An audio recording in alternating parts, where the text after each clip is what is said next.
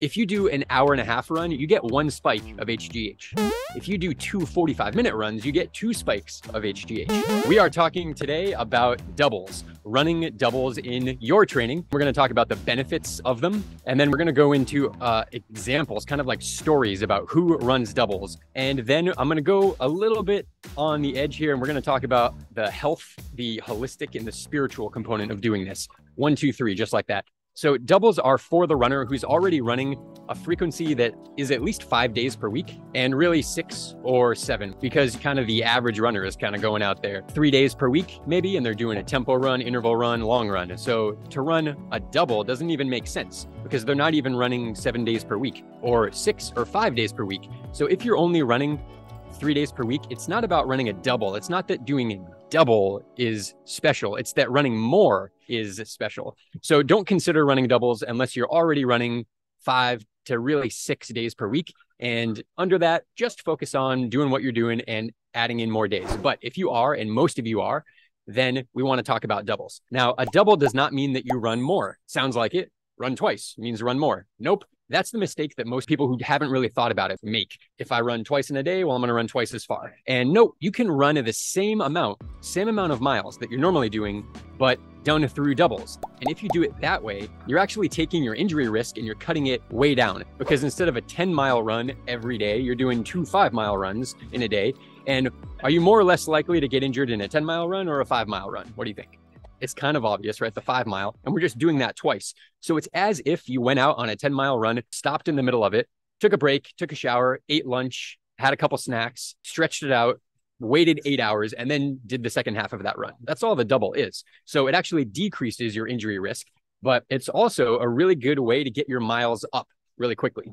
Because instead of adding, if you're going 3 days per week or 6 days per week, in order to get your miles up, you have to add 1 mile, 2 miles per run. And it starts to feel like that shakeout 5-mile run that I'm used to is now 7 miles. Yikes. It starts to be a little bit more intimidating. But when you run a double, you get to add a very small amount of running to any given run, and it kind of accumulates. Let's say you're running 10 times per week. Okay. If you just add 800 meters to your warm up on every run, you got 5 more miles in a week. And you do that for like 2 weeks in a row, you got 10 more miles, and 10 miles extra in a week. That's kind of significant, isn't it? It makes us feel like we're running more, and we are. And that's just adding 800 meters to a warm-up for 1 week and then doing it again the next week. Maybe 800 meters to the cool down the next week. And there you go, 10 miles, simply because you're doing it high frequency. So it's a very easy way to get your miles way up. And in fact, if you're running certainly 70 miles per week, but you can make a good argument for like 50 to 60, but definitely at 70, which would average about 10 miles per day. Once you hit that range, so I'm going to tell you guys here, if you're in the range of like 55 to 70, anywhere in that range, then you really do want to consider some doubles, because a 10-mile run in itself is about the amount that I think anybody can really be running and keeping it easy.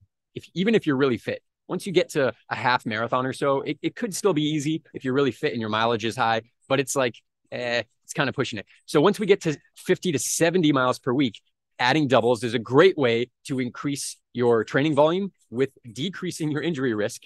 And here's the other one, is you get more of an exposure to running. As you run more, there's other things that happen. We talk about HGH, human growth hormone. Now you get that secreted as a response to doing exercise and then going to sleep, and stop eating and then going to sleep. And then your body goes into assimilation, recovery mode, and you'll secrete this HGH, human growth hormone, in order to partially recover and things like this.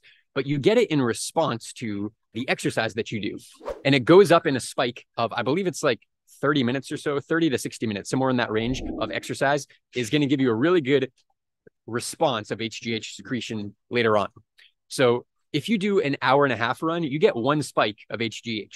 If you do 2 45-minute runs, you get 2 spikes of HGH. You have not only a lower injury risk because of what we already talked about, but you have better recovery because you're signaling to your body all sorts of things. You're signaling to your body that you're serious about this. You're going to keep running. You're not running on an average every 50 hours. You're running every 12 hours or whatever it is. So you signal to your body that this mofo is going to be running a lot, multiple times in a day, and we have to learn to recover faster. And so that brings me to our first story here. I'm going to go through a couple of just examples of people who you may already know of. We're going to talk about Kelvin Kiptum as well. So stay tuned for that. First, I'll tell you a little bit about my experience with this. I'm currently running every single day. I'm on day 80. No, I'm on day 90 or 91 or something like that right now of running every single day and running doubles about half of those days. My fitness is, I think, pretty good. I'm going to run this 100-mile race, and I guess we'll see. We'll test it there, but I feel pretty good. But it's not just me. I don't want you to just follow me. I want you to follow what other runners are doing too. So one of my favorite runners, Michael Arnstein, who's an ultra runner, and he eats only raw fruit. You've read about him in the book. Now, this guy runs twice a day. He gets up, he runs to work, 15 miles, runs home, 15 miles, 30 miles. That's 31 miles for him every single day. And then on the weekends, 50 miles. Okay.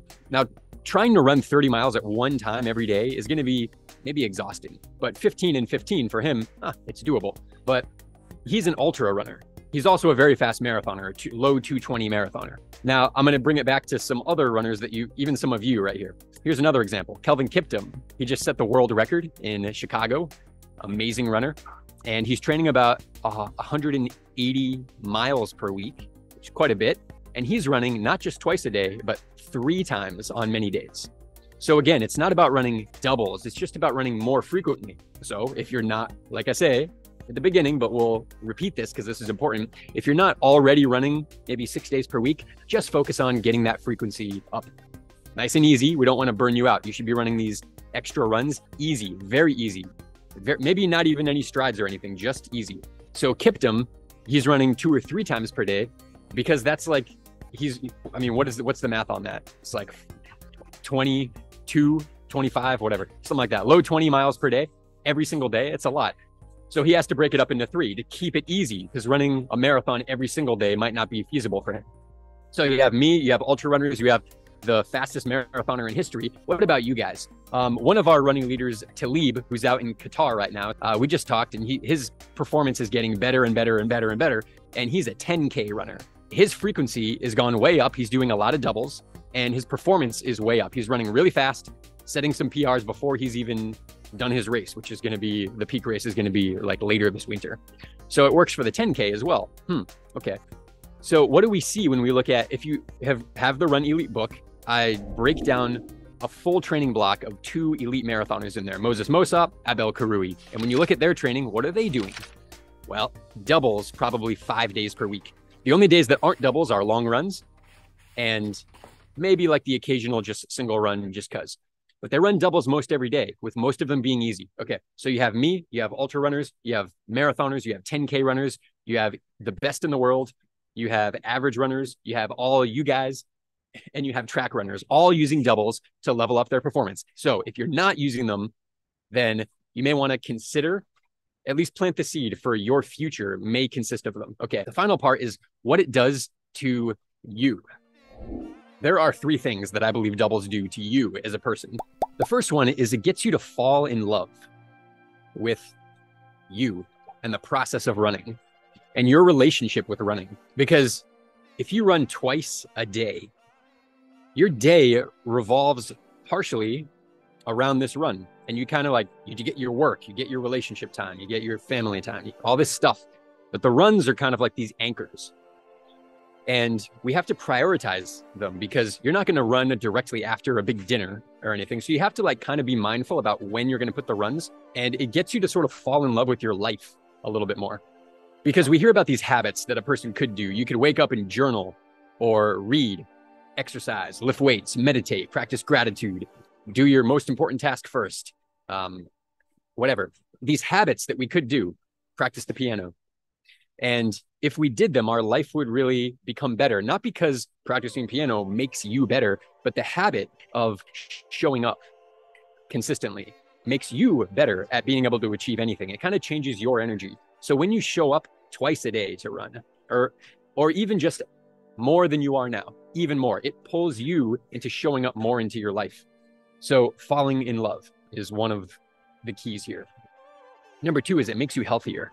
How does it make you healthier? Well, it's kind of hard to eat sausage, egg, and cheese biscuit and then go out for a run. So you're more likely to have green juice or fruit or oatmeal or something that's lighter before you run. Because you know you're not going to feel good if you like have a couple shots of tequila and a milkshake before you run. It's probably not going to work out. So you tend to take care of yourself before the run, and we tend to take care of ourselves a little bit after the run. Maybe we have a smoothie or a little massage or a cold plunge or at least a warm shower. We do something to take care of ourselves before, during, and after the run. So if you did that twice in a day, there's no room for like ridiculous nonsense food, is there?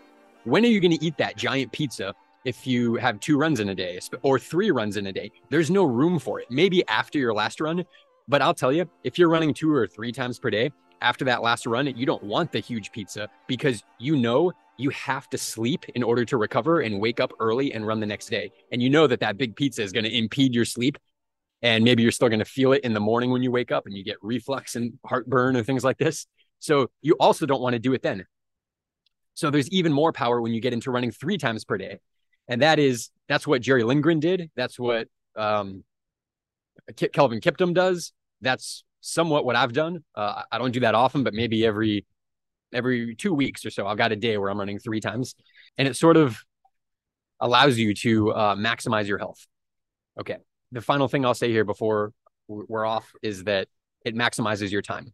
Now, you would think that running more would cost you time, but it does not. Because what I found is when you run more frequently, each run is relatively shorter. And so you can place them into your day during times when you wouldn't think you have time to run. Now, if you're between meetings or you're going to go pick the kids up or something like that, and you have 35 minutes until you pick them up, well, 35 minutes might not be enough time to go for your hour or hour and a half run and then shower and all that stuff. But if you're doing short runs, you can just go out for a 20-minute run and come back and then pick the kids up. And then when you come home, you got 40 minutes before dinner. You could go out for another 30-minute run, dinner. And you can start to place these runs into all of these places where you otherwise would have been wasting time getting on this thing, getting on whatever, YouTube Shorts. That's one that sometimes pulls me in that I don't prefer. Just wasting time derping. When you have a higher frequency of running, we look for the opportunities to take the small bits of time that we do have and maximize them. So if you want to embrace running more frequency, I give you permission to let yourself off the hook with having to do the workout. Go to the gym. I got goosebumps here. I love this. Love it. You're off the hook. You don't need to do a full workout because there's times where I've run 3 times in a day in the last couple months where 2 of those runs were 25 or 30 minutes. And then one of those runs was maybe still 30 minutes, but maybe I finally get an hour, hour and a half later, because that's all I had time for between calls. And I'll tell you, it feels really good. When I get to the end of my day, I feel productive. I feel fit. I feel like a badass. I feel like I didn't waste a moment of the day. So try doubles. Try upping your frequency. Hope you really liked that video. Now, in the spirit of the holidays coming up, I'm going to share with you how you can get a little something for yourself or a little something to give to one of the runners in your life. The Run Elite book is doing exceptionally well, and if you already have it, thank you so much. But if you don't already have it, you may now want to get a copy for yourself or gift one to a friend. And when you get your copy of Run Elite, Train and Think Like the Greatest Runners of All Time, then you will get a free pair of the #1 running sock in the country, the FEETURES Elite sock. Now, this is a $21 sock, so you actually get more than you pay for the book, which is pretty cool. So when you get your copy of the book between November 9th and November 30th, you have to buy it between there. This is a promotion that we're running specifically for the holidays. When you buy your copy of the book, then you just send us an email sharing with us that you got your copy and your address, and we send you the pair of socks. Now, you can keep the book and the socks for yourself. You can gift the book to one of your running friends and also gift them the free socks, and it doubles your gift. Or if you like, you can gift the book and you can keep the socks for yourself. It's completely up to you, but you got to get in before the end of the month. And directions to do so are below. Go ahead and grab your copy of the book, and I know you're gonna love it. Give the love, spread the love. I love you. Thank you for being part of Run Elite. I'll see you on the next video. Goodbye.